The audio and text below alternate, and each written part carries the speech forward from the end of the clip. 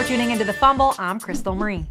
Dwyane Wade took time out of his rigorous schedule of eating lollipops and spreading his arms out to reply to some fans on Twitter. One asked him who the most underrated player in the NBA is. Utah Jazz fans, get ready to nod your head appreciatively. Alec Burks for Utah. He's out right now, but he can play, Wade replied. Now in his 5th year, Alec Burks has quietly developed into a potent bench scorer for Utah this season, averaging 14.3 points, 3.6 rebounds, and 2.1 assists in just 27.1 minutes per game. Why Burks? Well, for one, he has a game slightly reminiscent of Wade, a blend of smooth and herky-jerky with a knack for getting to the hoop. Or could it be because the shooting guard torched the Miami Heat star for a then career-high 31 points 2 seasons ago? Burks has been bothered by shoulder trouble all year since signing a 4-year, $42 million extension.